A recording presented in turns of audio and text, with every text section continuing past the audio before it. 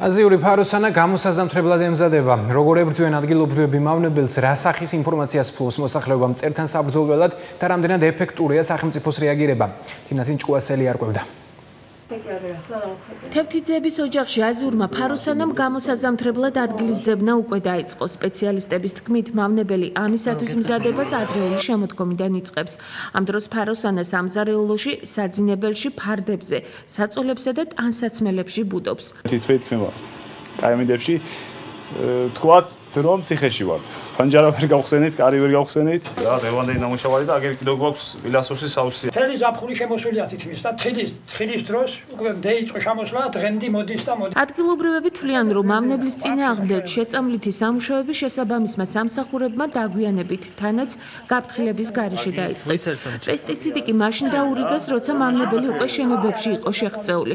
როგორც ირკვევა, მოსახლეობის ნაწილი პრეპარატის გამოყენების შესახებ ინფორმაციის დეფიციტსაც განიცდის. სასწავლებელიდან მოშორებით უნდა იყოს მაგი 20-30 მეტროს მანძილზე არანაკლებ, მაგრამ გამოსული ნაწილი გვეუბნება, რომ პრობლემა არ არის სახლის კედლებზე გარეთა კუთხიდან შეიძლება. ვინ გეუბნებათ ამას? რავი, წარმომადგენლები ისე, დასოფლის მეურნეობის წარმომადგენლები. მაი დაგვიანებული იყო, ძალიან დიდი ხნით ადრე უნდა დაეწამლათ და თუ გვინდოდა შედეგი. ხო და რა ვიცი რა, პასუხი ვერ მივიღე, ვერაფერ მითხრეს რომ არ შეგეშინდეს, ანუ საზიანო არ იყო ფუტკრისთვის. ერთი კუთხით მითხრე, თავიდან დაგვიბარეს, გითხრეს რომ საზიანო იყო, მეორეჯერ დაგვიბარეს, გითხრეს რომ არ იყო საზიანო. აზურმა ფაროსანამ სოფელში თხილის მოსავალი გაანადგურა. მავნებელმა უკვე ციტრუსის ხეების დაზიანებაც დაიწყო. აი ნახეთ როგორ ფიქსირდება, ჩანს უკვე შესეულია, არა მარტო აქ მანდარინზე, სულ ყველაფერზე არის შესეული. უკრება საფრთხე ციტრუსთან, არ ვიცი, არასრული მდგომარეობა. რამდენსაც გატეხავ, იმდენი გაფუჭებულია.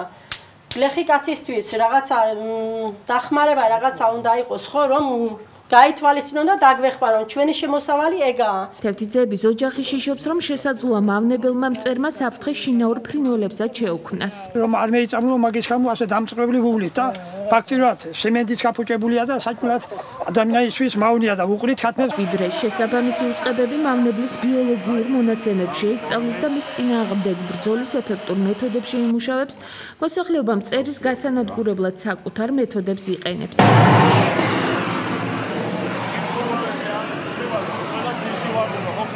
იყო ისეთი შემთხვევა, როცა დღის განმავლობაში 8 კილოგრამზე მეტი ფაროსანა გაანადგურეს. სული ალბათ 3 საათი 4 საათი რა, 3 კილო და 50 გრამი არის. რაც დავიჭირეთ დღეს ამ მოკლე ხანში. ეხლა ამას ვათავსებთ ასე პარკებში და მიგვაქვს რომ დავწვათ და გავანადგუროთ.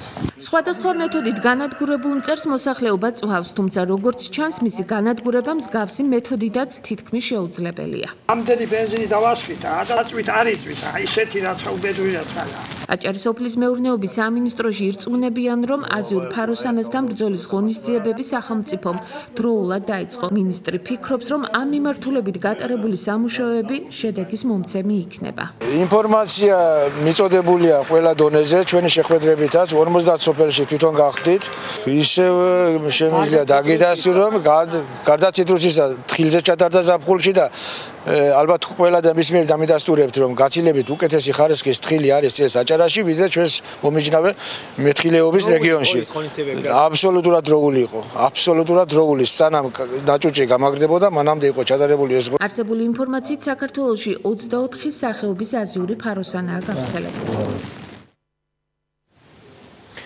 სიუჟეტი ამერიკის საერთაშორისო განვითარების სააგენტოს ფერეროსა და CNF-ის საქართველოს თხილის სექტორის განვითარების პროექტის მხარდაჭერით მომზადდა.